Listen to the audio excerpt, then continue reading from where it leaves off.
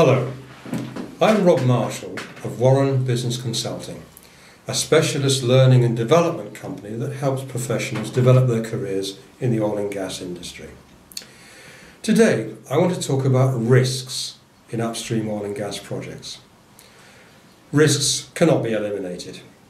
Companies earn profits because they take risks, but risks can be managed.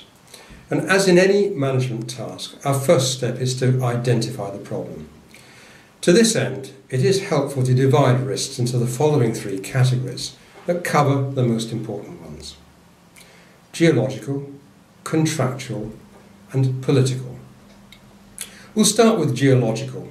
The classic geological risk is the dry hole, drilling an exploration well and finding no hydrocarbons. Technology has improved a lot over the years, but human judgment still plays an important part in assessing the results of exploration and appraisal. And doing more of this costs money and time. A good manager must understand the geological analysis in order to decide if spending more is justified given the risks. In a later video, I'll explain how we measure this risk.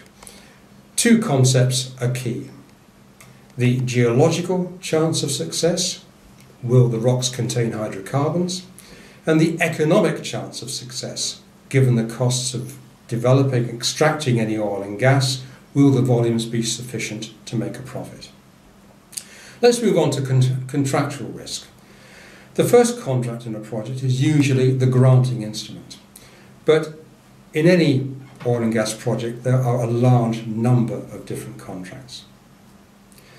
Contracting arrangements are particularly complex in this industry for a number of reasons. Companies often work together in a joint venture, so many partners. Development of new facilities requires a vast network of subcontractors and suppliers. Delivery of oil and gas may require connection to infrastructure that's not owned by the joint venture. Taxation may be determined by a special contract and not national laws. And finally, most operations will be in foreign countries with their own laws and regulations.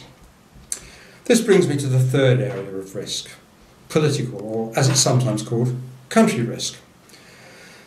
Some of the cheapest hydrocarbons in the world, unfortunately, are found in the most politically unstable countries. And this exposes companies to a whole series of risks. For example, will there be a change in government? Will bias in the courts mean that your contracts aren't respected? Social tensions in the country, will they cause protests, strikes that disrupt a project? Could political violence lead to injury, loss of life, damage to facilities? Will a financial crisis lock the company's money in the country? In another video, I will explain how managers can assess these risks when deciding whether to invest in a project. Thank you for watching. For further information about our learning and development programs, please go to our website, www.warrenbusinessconsulting.com. Thank you.